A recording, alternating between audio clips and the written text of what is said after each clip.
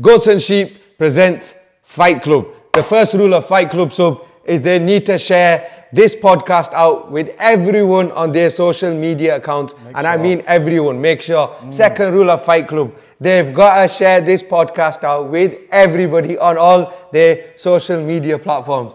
Third rule of Fight Club, let's get on with a proper podcast every week, and that's the rule. I mean, strictly fighting. They thought it was just football. No, we love our boxing too. Come on, man, combat we sports. love a bit of UFC.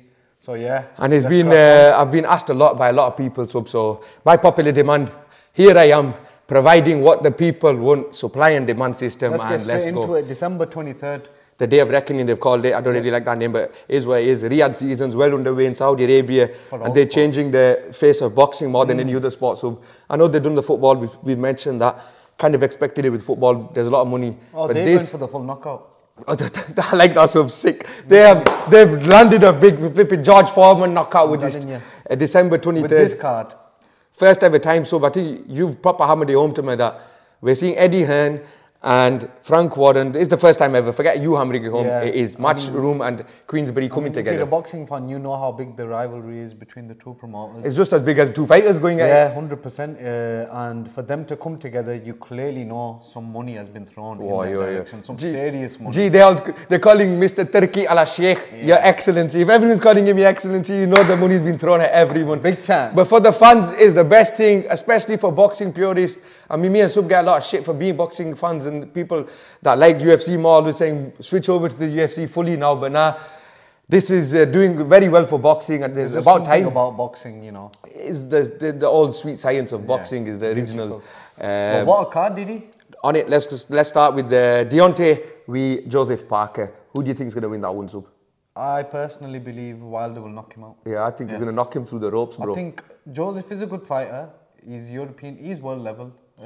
But was he overhyped just to make Joshua look good at the time he was in it? Yeah. I think did we buy into it a bit too much? Because he was undefeated and Joshua was undefeated, and obviously come from a country that are known for a bit of, being tough. Yeah, I think also that Joshua showed him a bit too. That was the fight that changed Joshua's style of boxing. Yeah. I mean, he went a bit pragmatic from that fight onwards. He didn't need to against Parker, in my opinion. No, he could have gone for the jugular straight for it. And that's him, and that's changed him. We're going to move on to Joshua anyway. I think a lot of people are crying out for Joshua to come back. All Josh needs to come back, man. But Parker, he's always up for Fury's too, bro. Yeah, no, I don't like that. Like, he's always with Fury's ass in it. Tyson's this, Tyson. Like, you're supposed to be your own man in every division. Build your own legacy. Yeah, 100%, man. You can't be, you can be friends with someone, but there's one thing being friends, there's another licking balls. Yeah, do you know his act? The only bag or the balls that you should be bloody hitting and licking, is the bloody ball bag that you hit like that. Exactly, that's what I'm saying. But you know, he's done too much with Fury, and that's where I lost a bit of respect for Parker. And in my head, I thought this guy's never going to reach the next level now because he's sucking another guy completely too much, and it's too much. I think for Wilder, this will be the fight that obviously we're all looking forward to set it up for the next round. He had a good fight. His previous fight, it wasn't really a good fight. It was an easy one for him. I forgot who it actually. Oh man, Robert Helenius. That's who it was. Yeah, knocked him out. Spark. Was it the first or second round? Typical Wilder. Didn't even really. Quicker than Joshua did. Yeah, he did. Yeah. But I do want to see Wilder back in action. He won me over with the third Tyson Fury fight when he went out on his shield and everything. Obviously, we all know what happened after, was it fight 2 when he came out with the wild accusations, the videos that he was making. I mean, he got ragdolled, but one thing we can't deny is Deontay Wilder's power.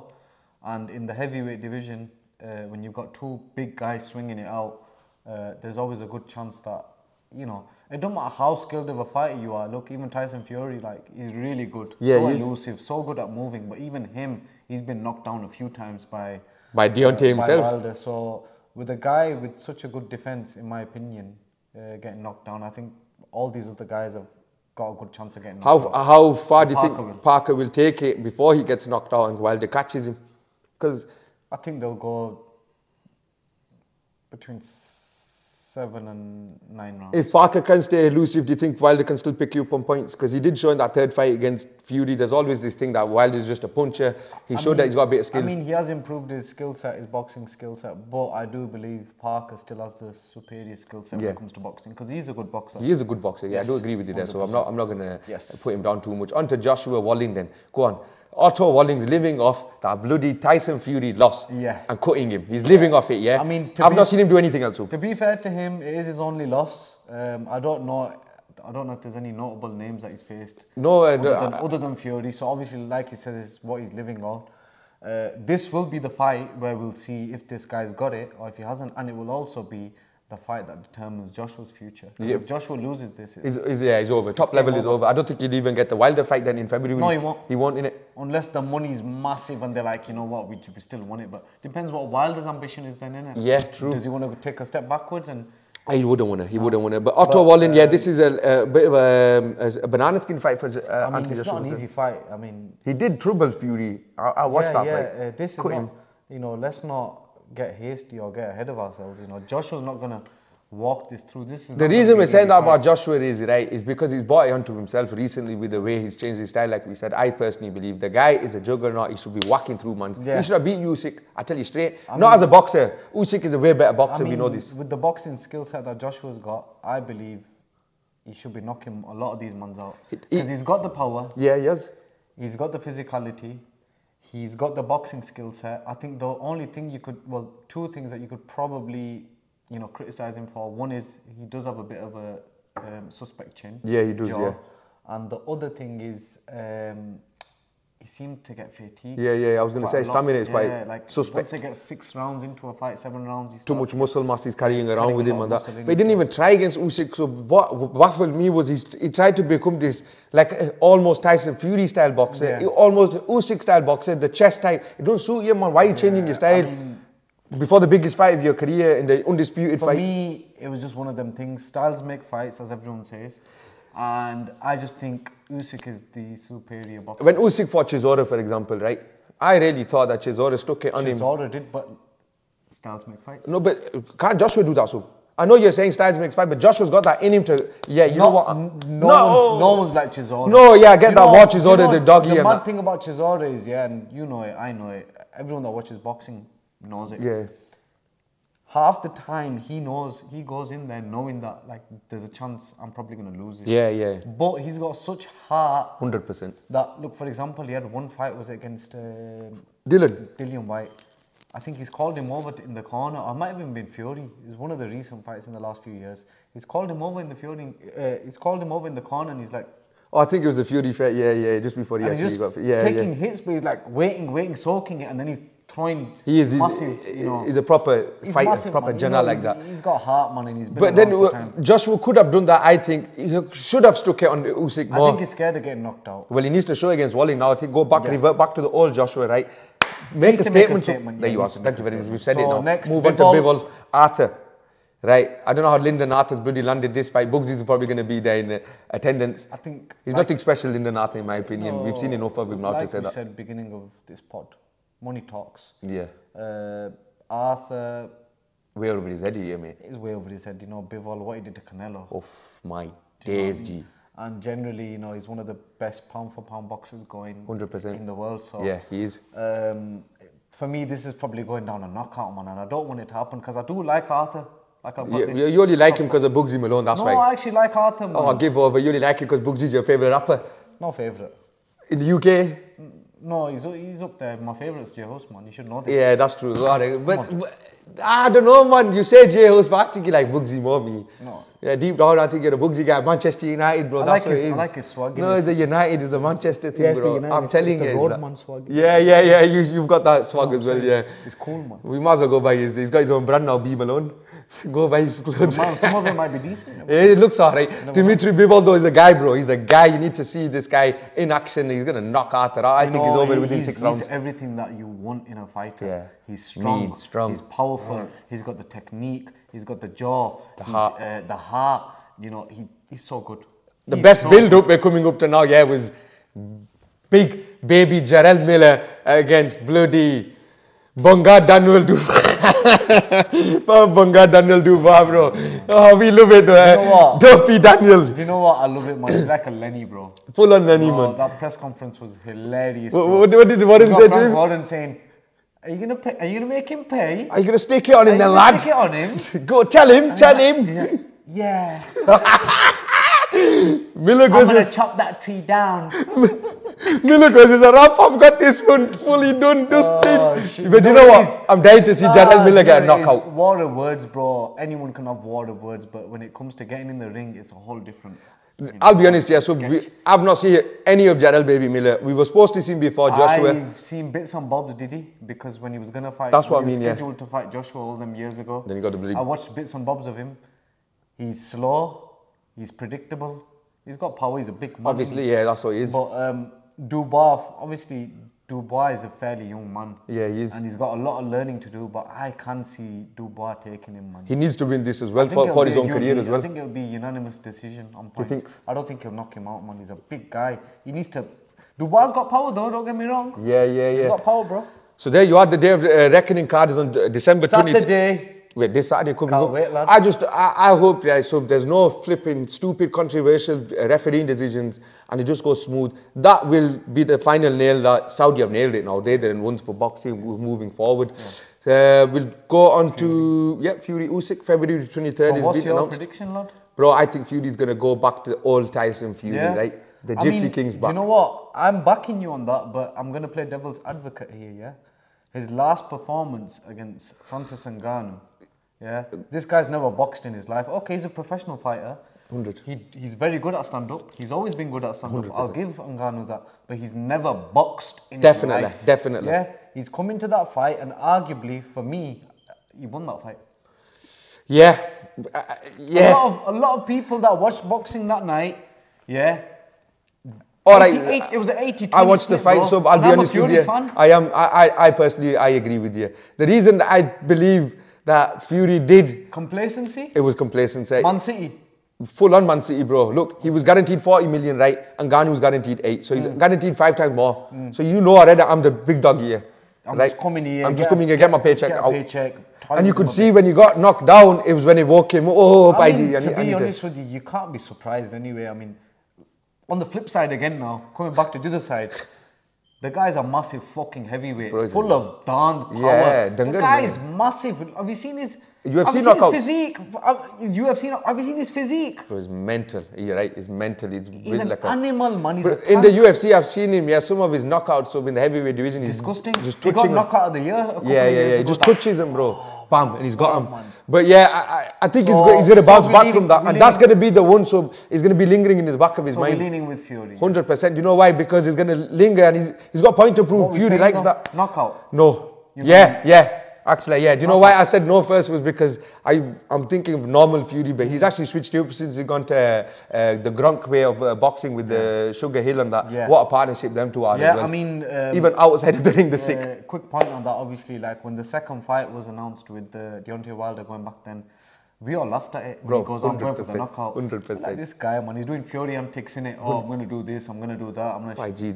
He didn't knock him out. Like you described it perfect. He ragdolled him, licked his blood and everything. He actually looked like that day. He looked like he was his dad. Yeah, he was. No, he looked like the angel of death had come for him. Toba astaghfar. For Deontay. Bro, the look on his face. On Deontay's, he was like this. Yeah, he was cowering in that corner. He's like, yo. Bro, he was like this when his hands were up. Yeah. Because Fury was twice his size that day, though. Remember? Did you see how big Fury's hips look? On him, he was like this all the way. He was leaning on him, and then when he was with him, like dash. Bro, Fury had that box. Perfect game plan. Perfect game plan. You're right. Usyk, on the other hand, right? Obviously, very good, very elusive, phenomenal fighter, right? But that's where I'm saying. He's been coming up against fighters in the heavyweight division that are not as good as him. Bro, I think Tyson Fury is as good as boxer as Usyk.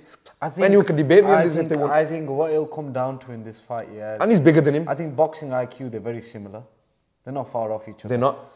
I think what it's going to come down to is Fury's experience in the heavyweight division. And superior power. The power and the sheer size and the weight of him. He's going to bully him. He's not going to bully him the way he bullied Wilder, no chance. No you chance. Know, Tyson Fury wins this, gets undisputed, so where does he go in the all-time rankings of heavyweights? I mean... Top 5. You'd have to put him top 5, wouldn't you? You know, what he's done in his career from going... Listen, he's better than Mike Tyson then. Depression. Well, Mike Tyson...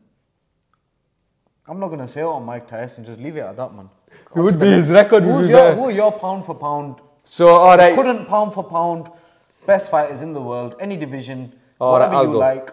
Do you want me to go first? Yeah, whatever you My like. list: Terence Bud Crawford first, undisputed at lightweight, welterweight, every division he's been. I just beat Errol Spence Jr. Amazing, number one. I'm not going in order here, right? Devin Haney's my number two, so obviously I love that guy, top boxer since beating Lomachenko. Muslim brother as well. Number three, I originally had Canelo on the list, but whilst talking in this podcast, remembering that Bivol actually beat him, I'm going to give it to Bivol. I'm basing it on right now, like, if you know what I mean. The pound for pound right now, as of December the 18th, we're talking, if you know what I mean, to get me, right? So the next one I've got is Inoue in the, I don't know how to say his name, so he's the current unified super bantamweight champion. He's a 4-weight champion, 25 wins, 22 knockouts. You need to check this guy out. If you know boxing, he's in the lower divisions, but this guy's got a lava punch, dynamite. Speaks for itself. So we got dynamite. And I'll be talking about him to you loads of times more. The guy's got dynamite. Number 5 might be a bit surprising for everyone. I've gone for Shakur Stevenson. Young lad Shakur. I'm a big fan of him. So 21 wins, 10 KOs, 3-weight champion from featherweight to lightweight, and he's only going to be moving up. I think he'll be in Haney and Kambosos and these lots territory next. So that's, and he talks a good game. Brings a lot of entertainment to it. So there you are, that's my top 5. The one that was looking to get in, or the two were Canelo and Tank. Go. So I think we agreed with, was it 3? Yeah. So obviously you said with the Devin Haney, you know, top professional, conquered 2 divisions now. I think, will he move up to the next step? Will he move up to... At this step, so be swept up. Loma. There's a chance. Welterweight, he could move up. There is a champion in the welterweight division we could face. He's currently holding the IBF title, and that's Jaron Ennis. Yeah. It's one of them ones, isn't it? Obviously, I know we don't know much about him, but his record in that division is very good. And generally, you got to beat who's got the belt anyway. Yeah, you got to beat someone, and obviously Crawford is, I think, in my opinion, who is the next guy I'm going to obviously agree with you upon in the pound for pound. I think he's too big of a step up yet for Haney. I think Haney needs 1 or 2 more big fights before he goes in with Crawford, if he does go in with Crawford. Crawford is the man for me, like all time. Maybe he's, you know, obviously we always give Ali the greatest, the GOAT in it, and he's the GOAT. But in terms of what we've seen, like a lot of people will say Mayweather. For me, the Mayweather is, it's not Mayweather, it's Terence Crawford, mate. What he's done, I mean, going back to, well, we never spoke about him, but Amir Khan. I've seen Amir Khan fight a lot of fights, and I've never seen him get dominated the way Crawford dominated. I don't think anyone's seen. You're right. I mean, Kell Brook gave him a bit of a beating, but Khan should never have fought that one. What were you doing, Amir? There was money in it, but with still not happy with him. With Crawford, man, like, oh man, he dominated Khan, and every fight he's fought, you know, in every division that he's fought in, he's just dominated it. He's a big man. And you know, when him and Errol Spence were head to head, everyone thought, you know, it's going to be a hard fight, but in the end he made it simple, bro. You know, I'm not just saying it now. In hindsight, I think you remember from day dot, I always said Bud. Terence Bud's the guy. I love him, man. And his record speaks for itself. You know, he's catching that Mayweather. He's going to catch Mayweather. Oh, do you think he's going for that as well, though? Of course he is. He's on 40 right now. 31 knockouts. You know, he's what Mayweather dreams to be, man. 31 knockouts. Mayweather was just a defense bloody little... We'll get into that in future podcasts. My third man is Canelo. And obviously Canelo speaks for himself. You know, every fight that he's fought, other than Dimitri Bivol, the first Golovkin fight. I think that was a step too much for Canelo anyway, to be honest. The first Golovkin fight, and obviously Mayweather when he was a kid. Other than them 3 fights. What do you think Golovkin 2? I thought Golovkin 1 was a Golovkin win. Yeah, Golovkin 1 was a Golovkin win. Golovkin 2, in my opinion, was a draw. No, I actually edged towards Golovkin. Golovkin, I edged, if anything, towards Canelo, but more towards a draw. Okay, that's an interesting point. That my 4th guy is Tank. I think this guy's got it all, man. He's powerful. I love him. He's strong. He's got the Japanese guy first. He's cocky. He's arrogant, and he brings it onto the mini Mike Tyson. He's mad, man. You know. And my last guy is the Gypsy King himself, Tyson Fury. I don't put heavyweights in because I think they only stay at heavyweight and they don't move weights, but some puts them in. You know what it is. And loads of people do put him in when you go on Google and things like that. For the career that he's had, he suffered depression. He come back. He dealt with the most dangerous man in boxing. And, you know, he made him look like a girl. Bro, I tell you what's Fury's greatest victory still is and still will be, probably till the end of his career, is the Klitschko one. To go in Dusseldorf, bro, and in the backyard, and what he did to Klitschko was amazing, bro. And just Tyson Fury, what a boxer, what a story. And there you are, mate. We're going to end it off with the UFC 296. Don't worry, I've got you all covered. Mixed martial arts. Did you watch any of the UFC 296? I only watched the main event. Leon Edwards versus Colby Covington. What do you make of it? And I was very impressed with Leon. He didn't let the disgusting derogatory comments from Colby, the racist guy, get into his head. Colby Covington, yeah. I cannot stand that guy. He should go WWE, bro. I cannot stand that guy. He's just so fake and he just thinks he's so big and bad. And don't get me wrong, he's a bit of a tough guy, yeah, but... Go WWE. Yeah, go WWE, man. You're playing a character all the time. The way Edwards dealt with him, barring the last 2-3 minutes where he had him held in, like a mount. Or Yeah. Other than that, Edwards dominated the fight, man. He was just dealing with him, lefts, rights, knees. It's all about legacy now for Leon Edwards. You should have seen the inside of his leg, man. The outside of his leg, man. The bruising that he left on there, Toba, from round 1 or 2. It was disgusting. It was like a massive purple. It was just mad. And you could tell, like, from that moment onwards, even though obviously it's adrenaline, you're going to fight, yeah. don't matter. You could tell he was just not the same with that leg, and obviously stability. Yeah, 100%, man, 100%. Can't be the same, but Leon Edwards, man. That's 2 over Kamaru now. We've seen some good champions in this division over the years, but this guy looks like the real deal. The real deal. Yeah? Yeah, and I'm glad he's from UK. And you know what? I watched his one-to-one with Rio Ferdinand. Yeah, he's a very humble guy. So nice story. I like the kid. I like the guy. I don't know if he's a kid, but I like the guy. I think he's our age, some 30. He probably is. No, I'm 22 right now. 20, oh, yeah. Right now, how about the trim as well? I'm 23. 22 right now. Tony Ferguson with Paddy Pimblett. Tony Ferguson, bro, that's 7 losses in a row now. I think he should just retire. He was finished before this fight. As great as a fighter as he was once upon a time, he's taken too many beatings now. His ears are coming out big time. They look like popcorn, when you're making popcorn. It looks like popcorn. I don't know why you got into his ears for, man. You sad guy. He's been battered that much. His head's been bashed up, man. He looks like a popcorn. He's got some funny ears, man. He talks a good game. Can't back him up no more, man. Poor guy. Paddy Pimblett. What do you think of Paddy the Buddy? Is he the Buddy? Nah, Paddy's a hype job, man. Is he? Yeah, Paddy's full on Scouse House. Don't get me wrong. He's a fighter. He puts his neck on the line. He gets in there. Respect to him. But he's a Conor McGregor wannabe. I've heard him call McGregor out. McGregor's retired, man. Like, he's chilling. Why you call him? Like, even though I don't rate McGregor as highly as I used to, why you call him McGregor out, man? Just let him chill in it. He's fucked off his nut on coke and fucking proper 12 or whatever the fuck he's drinking, the dirty bastard. Forget him, man. Anyway, that guy, he got dealt with. But yeah, good win by Paddy. Unanimous decision. Still waiting for Conor McGregor to really come back. They're talking about him. He just talks a good game now. That's all he does. He's over. He's made his money, man. More than money. His last fight was Mayweather. No, it was Khabib. Don't disrespect Khabib like that. Sorry. Khabib dealt with him, bro. Didn't deal with him. But that wasn't a fight. Exactly. A fight, Diddy, is when 2 people are engaging. True. That was not a fight. By G. That was a beating. That was harassment. Iconic. Is iconic now when he goes talk. They could put that shit online for rape. I'm telling you, bondage shit.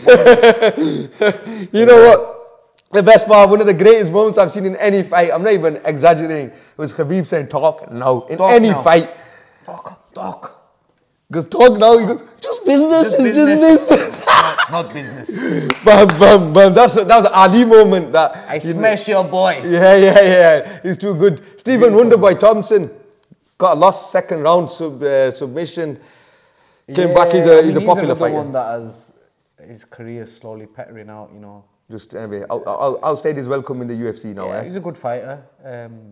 Very technical. Not bad with submissions. But I think now, recently, he's been losing a bit more. So. Well, the UFC 297 card, we've already got the bloody preview of it. And what a guy, I love this guy, Sean Strickland, mate. So I'm going to show you this clip if you haven't already seen it, if anyone else hasn't seen it. It was the fight of the night with Sean Strickland against Du Plessis, not in the cage, it was outside of the cage. They put the camera on Strickland, my man stretching, he does the gunshot behind to Du Plessis. Du Plessis is getting funny. Strickland goes by G. He goes to Gilbert Benson, he goes, just move out of the way, just move. Lichley's moved. It is no talking. Jumped on him. Bam, bam, bam, There you bam. go. That's a real fighter's nature, man. Strickland's mental. You know what? So there you are. That chat, man. Yeah. I love Sean Strickland though, man. He's a good champion. He deserves it. So there you are. Goats and Sheep Fight Club. The first episode out now. Share, comment, like, subscribe. You know what to do. Thank you very much. Boom, boom, knockout. This is on edge.